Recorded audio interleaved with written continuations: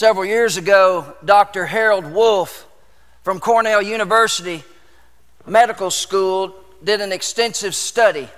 His study involved 25,000 United States soldiers who fought during World War II. Many prisoners during that awful time died, and they became sick under the terrible conditions being a prisoner of war, inhumane treatment and forced labor. But strangely enough, Dr. Wolf discovered a few of those who showed only a slight physical change during their nightmarish months in prison. What made the difference between those thousands who were so defeated and malnourished and psychologically defeated and physically defeated, and those few who were able to withstand that torturous treatment in a prison camp in World War II? What makes the difference between those who were able to strive and hold on and those who capitulated and just didn't make it very well? Well, what made the difference? Dr. Wolf discovered an above average ability to hope. To hope. The men who had hope survived and were healthy. They were looking forward to, they were planning for something in the future that they expected to take place when they got out. Dr. Wolf concluded that when a person has hope, he is capable of incredible burdens to bear them and to endure in unbelievably cruel punishment. But when that man didn't have any hope, he simply could not survive. You know, we have to have hope for tomorrow. There's not a person in this room who doesn't have something heavy on his or her heart, or those of you worshiping online, there's something heavy on every heart who hears my voice. We have to have hope. We have to have hope because hope gives us courage. Hope gives us strength. Hope gives us the will and the ability to take one more step even when life feels heavy. We have to know a better day is ahead, or we're going to give up. You know, what oxygen is to the lungs, what blood is to the heart, what food is to the body, what water is to a tree, what gasoline or electricity is to an automobile, so is hope to the human heart. It is an incredible thing that keeps us going. Hope. Today's message, if you're taking notes or following on our app, it is hold on to hope. Hold on to hope. When all else fails, hold on to hope. A remarkable contribution of our relationship with Jesus Christ is hope. These 6 who were publicly baptized, they're holding on to Christ, which gives them hope. This one who in the next service will be baptized, holding on to hope.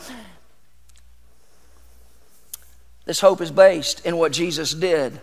Lived a perfect life, died a sinless death, rose on the 3rd day, and there's an empty tomb to prove that we have hope of a better day. Revelation 21, if you have your Bibles, turn to Revelation 21. And I want to read some scripture there. It points to what God will do for us in the future in heaven. Heaven gives us hope. We have hope for then and we have hope for now. Revelation 21, if you've got Revelation, if you're new to the Bible, it's the last book. There's 66 books, 39 in the Old Testament, 27 in the New Testament, written over a span of probably 1,500 years. I'm sure somebody will correct me. Lots of authors inspired by the Spirit of the living God. The Bible is inerrant. That means without error. It is inerrant, no error. What we have to be sure to guard against is that we can never think our interpretation of the Bible is inerrant, without error, because we're not inerrant beings. God's Word's inerrant, and we pray for wisdom to discern as God teaches us. So if you got Revelation 21, say, got it? Here we go. If you don't have a Bible, then you can follow along with a neighbor. Verse 1, Revelation 21. John, the Apostle John, on the Isle of Patmos wrote this. Then I saw a new heaven and a new earth. For the first heaven and the first earth passed away. There was no longer any sea. Interesting statement. We'll come back to that. I saw the holy city, the new Jerusalem, coming down out of heaven from God, prepared as a bride, beautifully dressed for her husband. Verse 3, I heard a loud voice from the throne saying, look, God's dwelling place is now among the people, and He dwelt with them. And they will be His people, and God Himself will be with them and be their God. He will wipe away every tear from their eyes. There will no longer be any death, nor mourning, or crying, or pain, for the old order of things has passed away. He was seated. He who was seated on the throne said, I'm making everything new. And then he said, write this down, for these words are trustworthy and true. And he said to me, it is done. I am the Alpha and the Omega, the beginning and the end. To the thirsty I will give water without cost from the spring of the water of life. Those who are victorious will inherit all this, and I will be their God, and they will be my children. Father, today, would you take the reading of your word and the teaching of your word? Would you, by your Holy Spirit, illumine our eyes and our hearts and our spirits to receive a word from you about hope today? And God, we pray that all who have suffered tragedy and discomfort and burdensome life trials, God, that today their hope would be renewed by your Spirit, by the word of God. We trust you today to work. Fill me, fill my mind, my mouth with your thoughts, your words. Holy God, Holy Spirit, fill me right now for this privilege to teach your word, to preach your word. I trust you, and I thank you for filling me for this time of preaching. In Jesus' name. And all God's children said, amen. Jay, would you grab me a cough drop right down there in front row and bring it to me, please, sir? Thank you. Let's look at Revelation 21, verse 6 as we start. He said to me, it is done. I am the Alpha and the Omega, the beginning and the end. To the thirsty I will give water without cost from the spring of the water of life. First thing I want to do as we look at Revelation 21 is I want us to have our hope identified. Our hope identified so we don't miss that. That's important. It's identified in Christ, the Alpha and the Omega. Hope is essential to our survival. You and I cannot go on without hope. But how can we hope in a world like ours? We live in a world that seems to be shattering and disintegrating, and morals are just slipping into the cesspools of life. You know, a business executive told his psychiatrist the other day, I've been coping with life for 40 years and I've run out of hope. I've been coping with life. It's hard to cope with life. Life is not easy. If your life is easy, you just hadn't lived long enough. Really, if your life is easy, you just haven't lived long enough. A mother of 4 preschoolers, she said, my cope runneth over. I'm out of cope. You know, we all know that feeling. How can we have hope today? What is the basis of our hope? We can't put our hope in circumstances because our circumstances are so uncertain. We can't put our hope in financial status because that can swiftly change with the stock market. We can't put our hope in the things of this world because they will often fail us. We cannot put our hope in people, for even those we think love us sometimes let us down. As our eyes survey today's world, the question erupts in our soul, can we have hope in a world like ours? And yes, we can. We can't cope without hope. Cope is defined as to deal effectively with something difficult. The only way you can deal effectively with something difficult is to have hope. The first century Christians living under Roman persecution must have voiced the same urgent appeal. How do they have hope? John began Revelation 21 by identifying our hope. John said quite plainly, our hope is in Jesus. Our hope is in God. I'm the Alpha and the Omega, the first and the last letters in the Greek alphabet, as you know. I'm the beginning and the end. Let's look at that verse. Beginning, that word beginning, arche, in the Greek. It's not just first in a series. Let me tell you, it rather means first in source or origin from which all else comes. There's a difference. You see, our source is in God. Our source isn't in this world. He says, when you struggle, when you feel at loss, says, go back to the beginning. Friends, if you and I could ever really grasp just 4 words in the Bible, and they're not from the New Testament, they're in Genesis 1:1, in the beginning, God, that's our source, that's our hope. If you believe in the beginning God, then you can believe everything else. In the beginning, God, that's our source, number 1.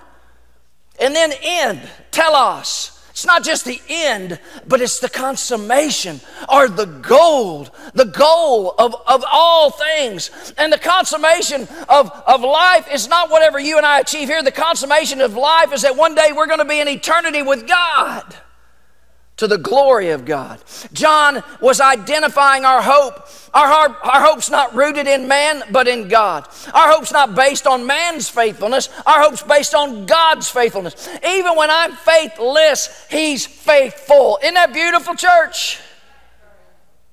See, even when I'm not pursuing Him, He's pursuing me. Thank you, Jesus. Our hope is God-grounded, God-sustained, God-directed. If we put our hope in anything else, we got a problem. It's all sinking sand, right? But if we put our hope in God, our grand future is final, certain, and assumed. John's not writing as if it's not going to happen. He's writing as if it's already happened. It just hasn't come in yet. It's hard for you and I to get that, though, because you and I are so stuck in this little dot on this continuum of time that goes eternally past to the past and eternally to the future. And we got this dot, if we're blessed, 80. And I got 3 of those already used up. And we're so stuck in that dot, we don't understand. You are not a physical being with a soul and spirit. You are a spiritual being with a body.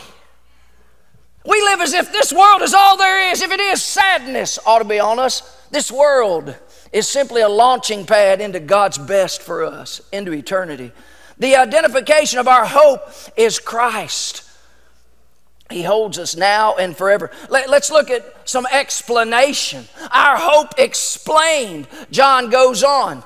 After identifying our hope, John explains our hope and gives a few details. And we have hope not because of who holds the future, but because of what holds the future. There's 2 things. We know God has it, and then God's giving it. God's not reluctant to give us the best, but let's look. Here's a few things maybe you've not studied before, or if you have, maybe this will be review for you. Some of you are scholars in Revelation. I'm not there because I'm not too smart, and it's pretty complicated.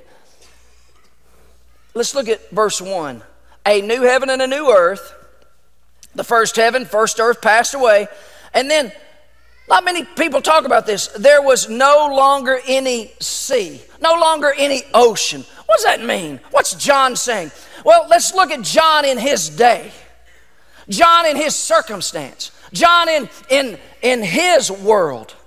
The sea represented various things. The ocean represented danger. Without modern navigation, man feared the sea. In ancient times, the sea was considered evil because it supposedly was the abode or the living place of dragons and evil monsters. John's point was that in heaven, heaven contains nothing to be frightened of. Where was John? Shout it out. Where was John? The Isle of Patmos. Some of you may have been there in the Mediterranean. He's all by himself. He's separated from those whom he loves. The sea represented something that separates him from life as he knew it. He's by himself on this island. John's exiled. He could see the mainland, but he couldn't get there. He could see the mainland, but those who were there could not get to him. He's by himself. The sea represents something that separated John. Friends, I'm telling you that anything that separates you from what you need and the love of God, that's all gone in heaven. John says there's no more sea to separate us in any way. Nothing's going to separate us from the love of God. No sea. Now here's something that we do talk about and we do love, and it's worth talking about again. There'll be no more tears.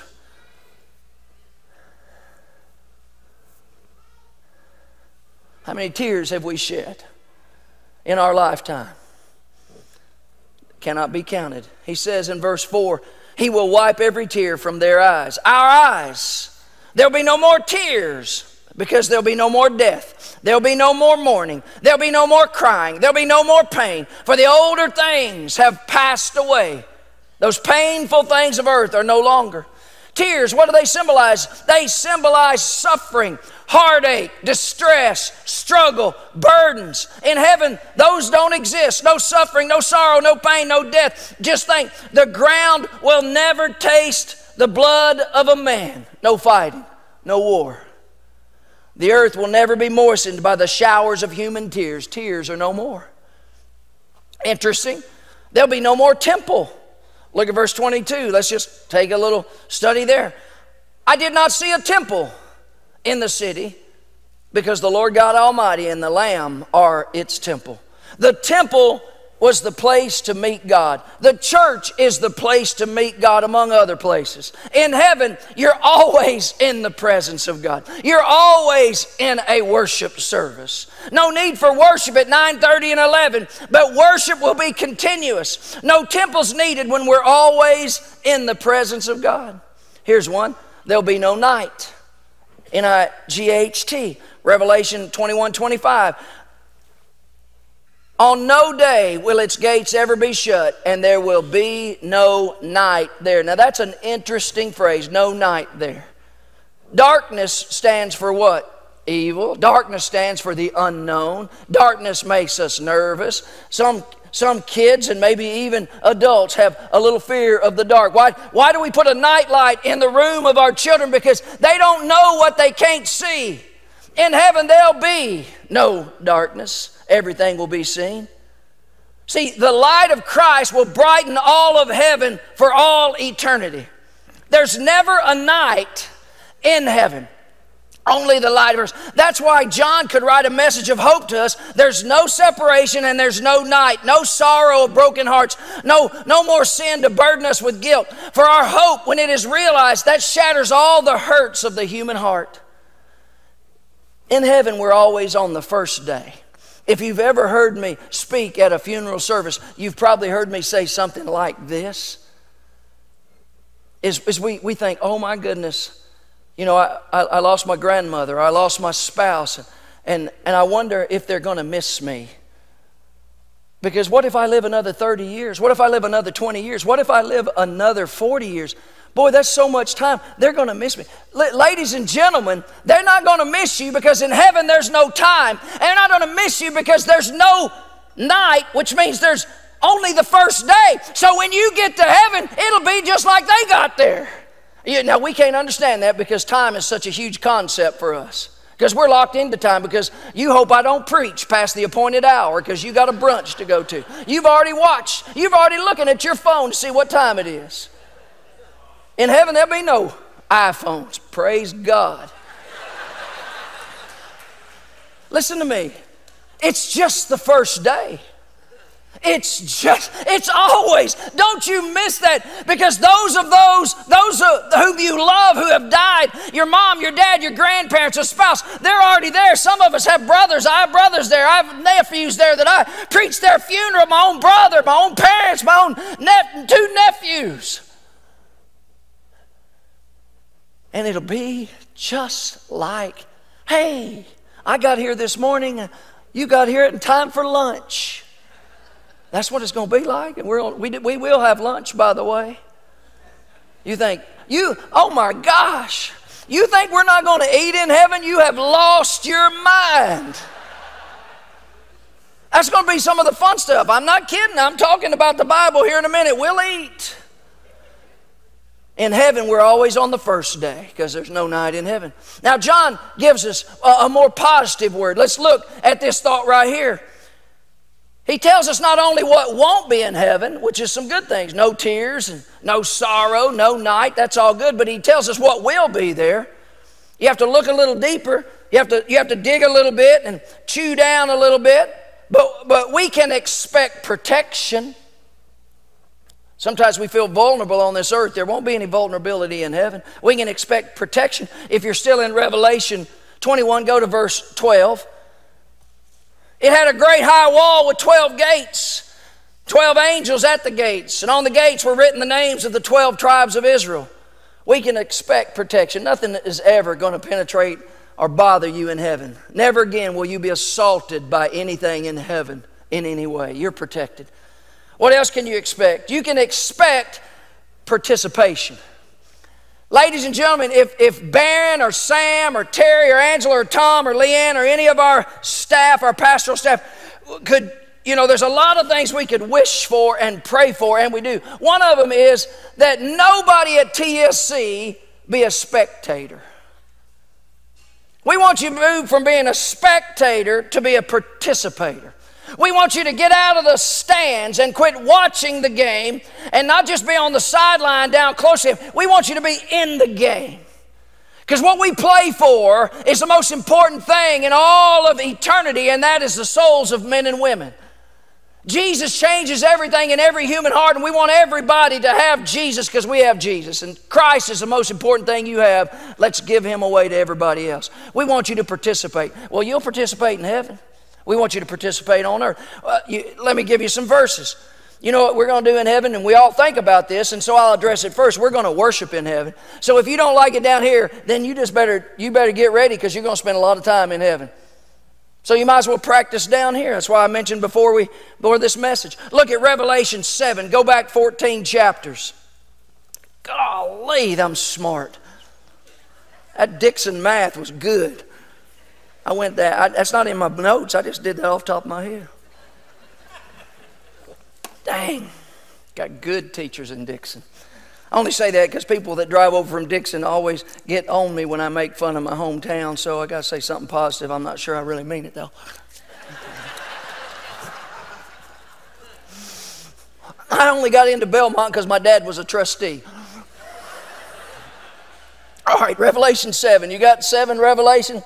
Got it? Okay, look at verse 9. We're talking about worship.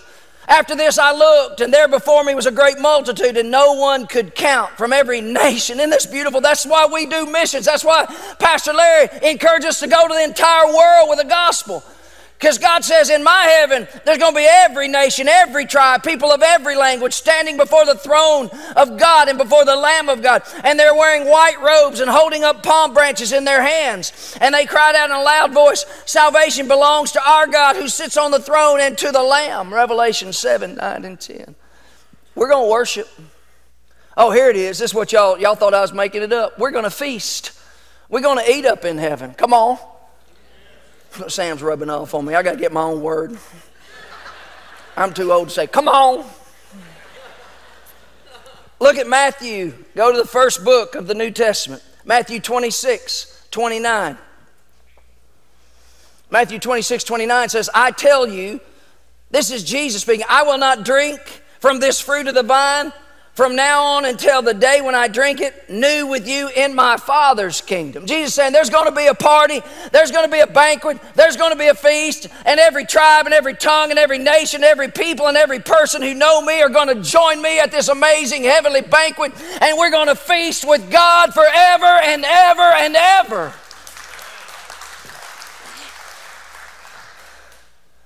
You want some more? Flip back to Revelation 19. I'm just reading the word. You can believe it or not. That's up to you. You choose. Choose to believe. Revelation 19:7. I like it when your pages flip. I'm not opposed to technology or the Bible on the phone, but I also like the leather-bound copy. You got Revelation 19. Look at 7.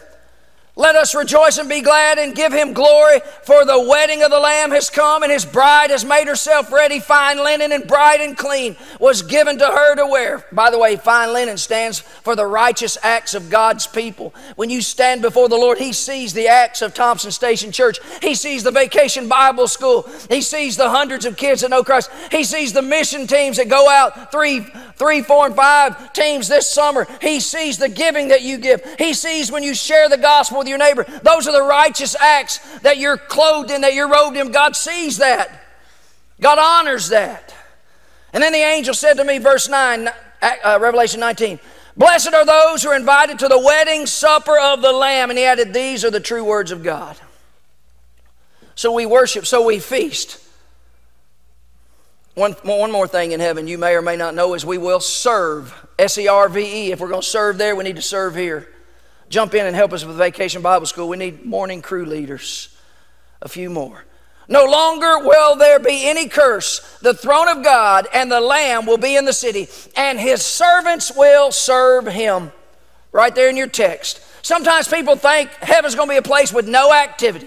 Think, oh, we're going to be sitting around, all of us are going to be chubby little angels. You don't ever become an angel. An angel's not lost or saved. An angel's in heaven. Angels is not like you. You're more important than angels. You know, you understand that, don't you? Jesus didn't die on the cross for angels. He died on the cross for you. And we're going to serve him in heaven. Heaven is not a place you sit around and do nothing. The heaven will be a great city, and it's described in detail. Read it in Revelation. It's full of activity and excitement. Things are going to be happening. The best worship service you've ever been in, and multiplied a gazillion, quadrillion, badillion times, whatever. Nothing compared. As great as our worship here is with Chip and the gang, listen, it's nothing compared to heaven. But we'll also feast and we'll also serve. Here's another thing. We will have a personal communion with God. Revelation 22. Go over to Revelation 22, verse 4.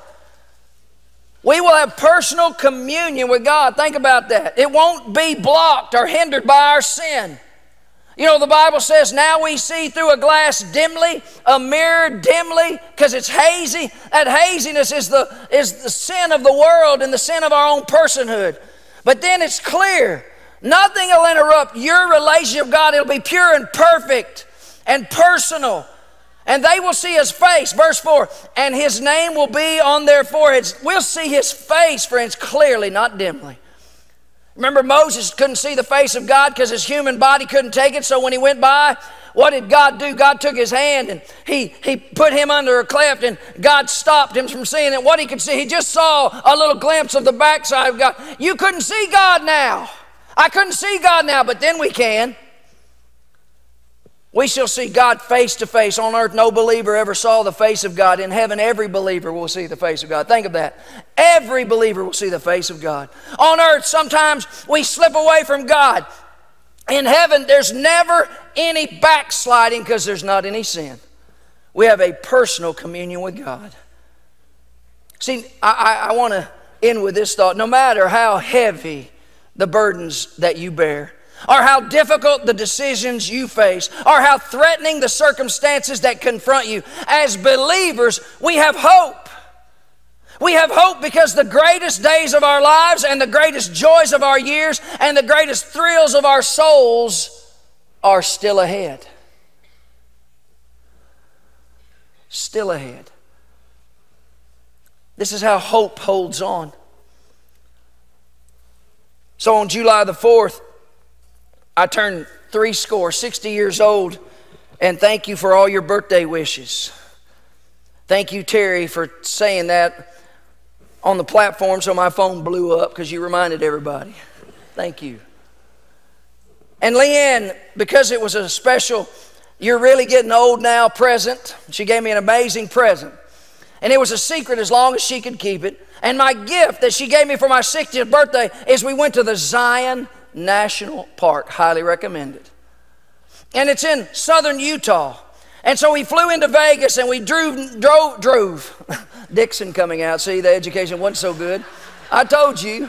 I tried to tell you. I'm trying to learn you something, but you don't listen. We flew into Vegas and drove a little over 2 hours to southern Utah. And we had an amazing time. The first day, we did 2 days in Zion. We did the trolleys.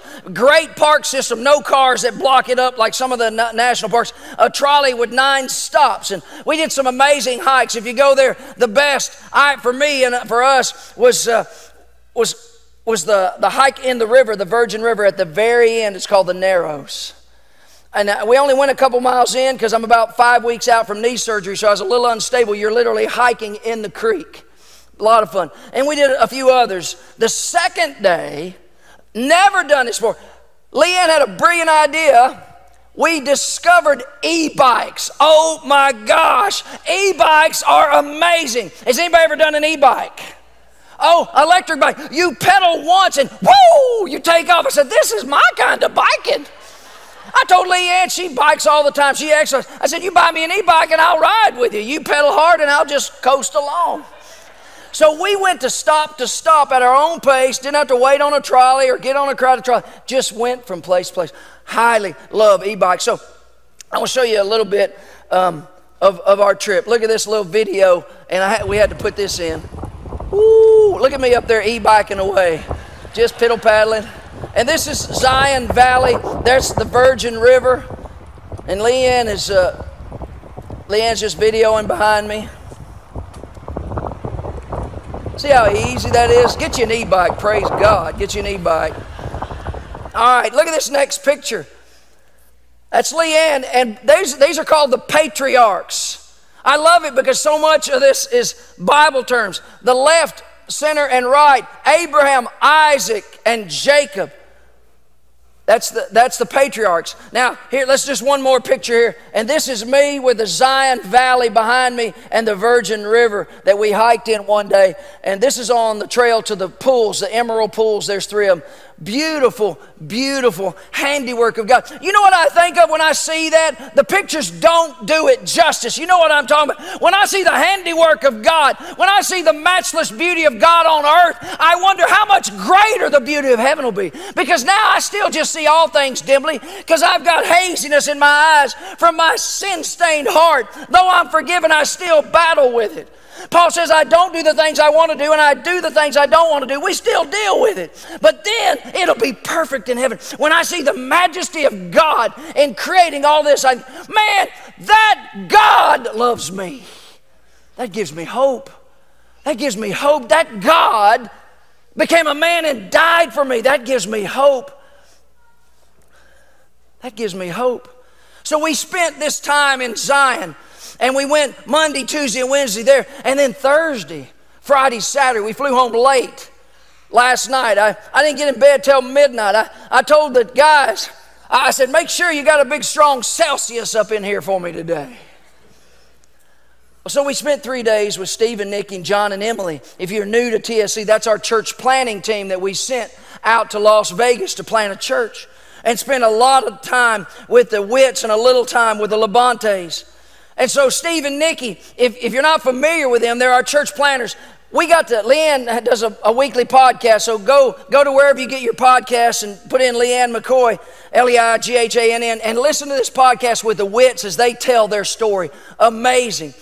So in January of 2016, Steve and Mariah, their youngest daughter, who was in the 8th grade at the time, went because Marley, their oldest daughter, was a senior, didn't want to take her out halfway through her senior year. So Nikki and Marley stayed, and Mariah and Steve went to Vegas, moved in a neighborhood. Well, anybody who knows Steve Witt knows what he's going to do the second day he's in town. In his neighborhood, Steve and Mariah knocked on over 200 doors in the next couple of 3 weeks. And just saying, hey, I'm Steve, and I'm going to start a Bible study in my house, such and such a date. I think it was in March he had his first Bible study. And so knocked on 200 plus doors in his neighborhood, invited to come into his home for a Bible study. And that night, Steve told me and Leanne, and Steve and Nikki as we had the podcast, they set up the living room, they had the chairs, and they had the refreshments, they had the drinks, they're all ready. And man, oh man, they were excited. 2 people showed up. 2 people. You knock on 200 doors and you get 2 people. Steve told us, he said, I thought a minute and I said, Lord, did I make a mistake? And then he went back and he said, no, God called me. You see, when God calls you, you hold on to that call. And you hold on to the hope that what God started, He'll complete. You see, everything in your life isn't finished yet. And one of my favorite saying is in the end, it all works out. And you say, well, Tom, it's not working out. And then I say to you, it's not the end. See, that's the way God works. He started with 2 people in his living room. Fast forward 7 days later, we'll see what he does. But before we get there, look at a picture. They bought some property. And look at this picture of property. Leanne and I went out there in May of 2021, and there's this rock lot that we helped pay for, by the way, and that's a rock lot. So it's just sitting there empty. They're still meeting in a storefront. Their worship area was 30 feet deep and 80 feet wide. That's not very conducive with a low ceiling. So that's the first picture. In September, let's move forward now. September of this year, 7th year anniversary.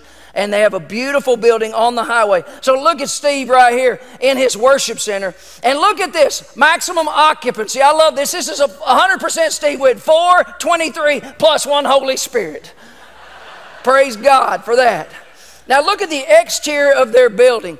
Absolutely gorgeous. The Well Church. Guys, you help pay for that. This sits on a highway 6 wide with 75,000 people within a 4 or 5 mile radius. And I took this in the rental car. Leanne's driving because she doesn't trust my driving. Moving down the highway, visibility to the maximum. I told Steve a year ago, when you get in your building, you're going to double. Within a year, they've gone from under 200 to right at 400 right now. Absolutely beautiful. And then this is inside the corridor, inside the vestibule, inside the welcome center. And it's there for everybody to see every single Sunday. Jesus is hope. Friends, Jesus is hope. So if you don't have Jesus today, come to Jesus. If you've kind of wandered away, come back to Jesus. Jesus is our hope. Hold on to hope. Hold on to Jesus. That's why our mission statement is connecting people with Jesus. Romans 15:13. May the God of hope fill you with all joy and peace as you trust Him, so you may overflow with hope by the power of the Holy Spirit. May the God of hope fill you with all joy and peace as you trust Him, that you may overflow with hope. Others need the hope that you have. Share it by the power of the Holy Spirit. Do you need a little encouragement today? Do you need a little hope today? Do you need a little partnership today, encouragement today? Hey, when you look up here, you don't get to know, we don't get to know all of you personally, but we deal with the same stuff you deal with. Our people that are great, trained in prayer, you know what? They're lovely and they're wonderful, but they're just mortal, just like you and me. But what we do is we help one another. That's why you need to be in community. That's why you need to be in a life group. Get in a life group, please. You need community. This morning, I'm going to just ask you to stand right now. We're going to start to play. I'm going to ask our prayer partners to come. Could we pray for you? Just a little encouragement, a little hope, whatever's in your life. Is there something we could pray with you and for you about right now? So prayer partners and staff, you come right now. And we're going to start singing, and I'm just going to say, invite you right now. If you just want to come to the altar and say, hey, Lord, it's been a while. I'm back. Give me a little hope. Give me a lot of hope. Lord, I just pray right now that you'd move in every heart at home, online, and here on campus in the worship center. Lord, come. Move, Holy Spirit, in Jesus' name. Amen. You come right now. Who needs somebody? Anybody need a little encouragement? Don't you wait. Thank you. I see you. Come on. Anybody else? Come on.